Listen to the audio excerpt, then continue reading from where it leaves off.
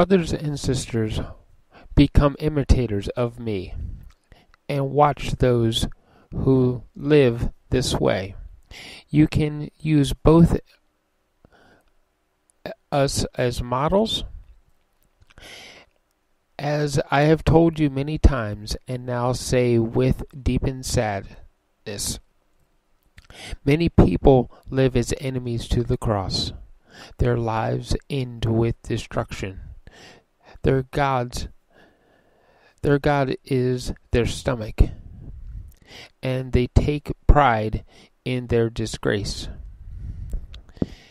Because their thoughts focus on earthly things, our citizenship is in heaven, where we look forward to a Savior that comes from there, the Lord Jesus Christ.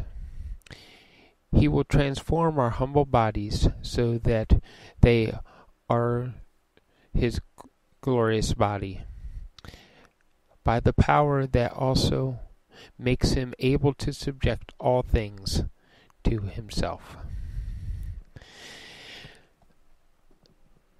Okay, so that was from the Philippians 3, and of course that is Paul asking us to imitate him. Now, there's a lot to imitate there. We're talking about a man who went from being a tax collector, wielding his sword to take money from citizens for the government, and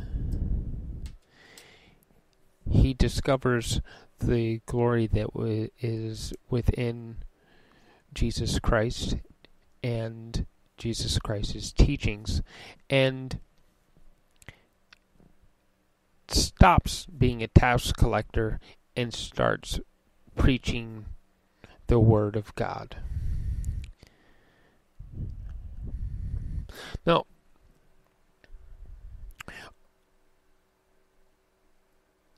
this becomes important, especially when we look at what's going on today. That we have those who are acting in a fashion that is not in accordance with the word that is printed in our Bibles. We have those who are calling for violence. Understand that Jesus Christ was a protester. He protested against the power at hand, which was the Romans. He protested for equality from the Romans for the Jewish people. We have a situation today where people are just simply calling for equality. That's all they want is equality. They want to be seen as human beings. They want laws to be written as though everyone is human. Thus we have slogans like Black Lives Matter. One of the biggest issues in what is actually written in today's laws is, and the reason why Black Lives Matter becomes important is not because these people are saying that only their lives should matter at all, and that white lives don't matter, or Latin lives don't matter. It's not about that. What it is really about is that as the laws are written, that only the people of privilege are considered to be human beings.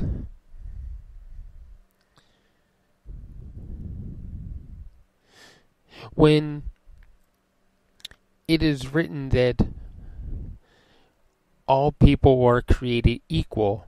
There is a underlying thing to that preamble that later on in the text you'll find that it states that certain groups of people are only 2/3 of a person to begin with.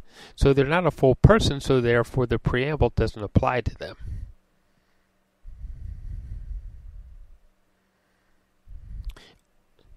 Other countries say that you're not human, therefore you're not a citizen. And if you're not a citizen, you have no rights.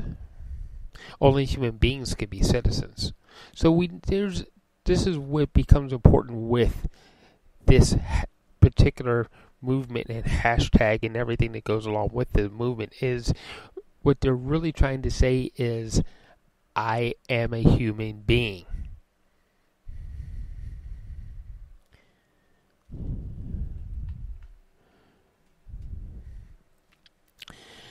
God created all of us. He created all of his creation in his image and likeness, and not excluding anything. I'm not excluding from the human being all the way down to a microbe. Everything was created in the image and likeness of God. Done. We can't exclude any single being in that statement. Those who want to exclude, and the thing is once you exclude one thing, where do you stop excluding? And these people would have us exclude as many as possible. They want to make it the most exclusive thing just to be a human being. And that isn't what God wrote. That isn't what Jesus preached.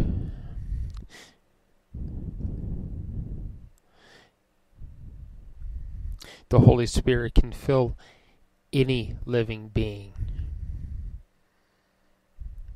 When we look at writings from the Exodus, where there's a burning bush, that bush was filled with the Holy Spirit. That's why it appeared to be burning to Moses.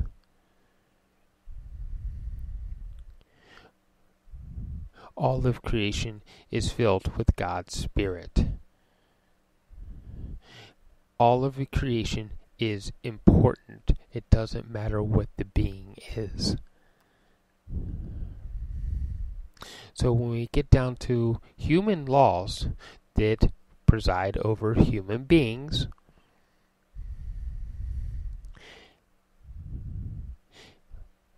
you can't exclude not a single one person from that species. And science should dictate who is part of that species. Black lives matter. They are human beings, the same as all of us.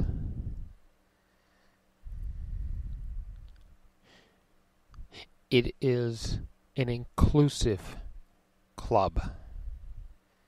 All are welcome. When we look at the kingdom of heaven, there is no exclusions. It is an inclusive place. All are welcome. So,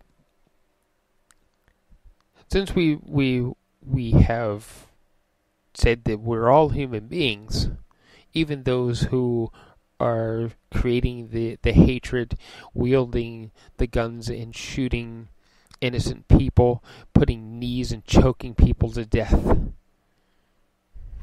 even though we have those people, they are also included. Welcome into the kingdom of heaven, the kingdom of our Savior, the kingdom of our Creator. Now, since we are earthbound and there's no reason for us not to be able to live nicely, comfortably, peacefully.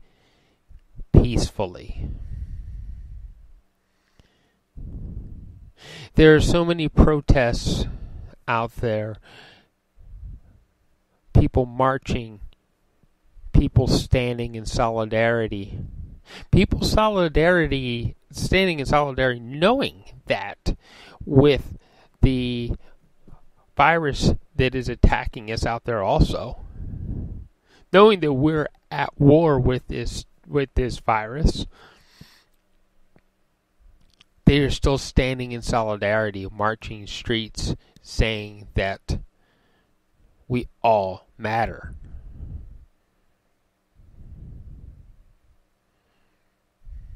We must remain peaceful. We must remain strong, but peaceful. Our strength is in the non-violence. Our strength is in preaching what we want to see our laws for our species be. That they be inclusive.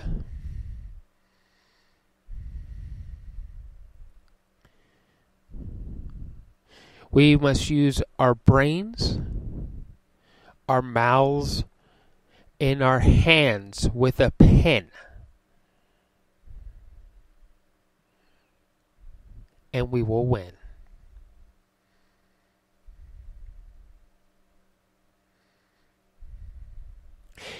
We have to understand what turn the other cheek really means.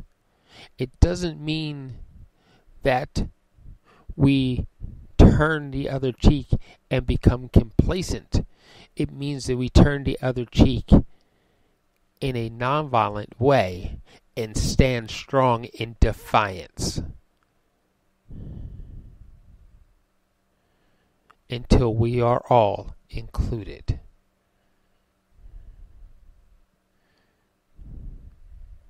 We cannot and must not throw rocks, frozen bottles,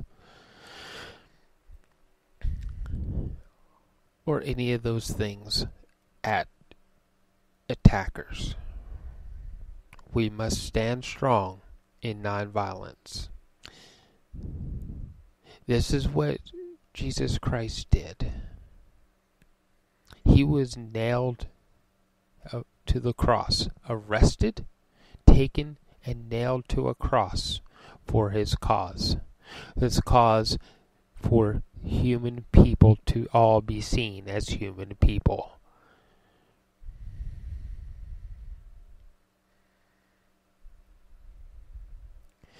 So that he was nailed to that cross so that we can all stand and say, my brother is included.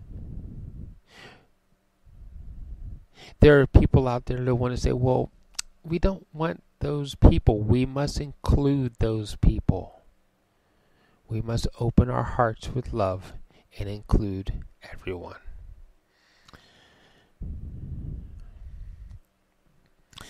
So, let's pray on this. Lord, help us open our hearts. Open to everyone.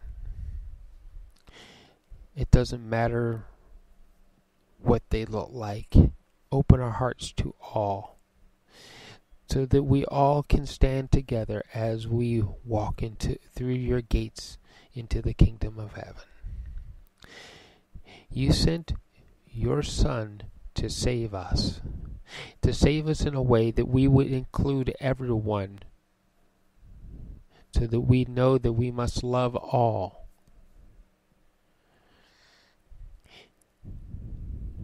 It is hard for us. It is hard for us because we do not truly understand your infinite love. Help us to understand it so that we can spread infinite love without conditions. help us to follow in your way, to include everyone in our hearts, all beings, great and small. We pray for the strength to follow this path,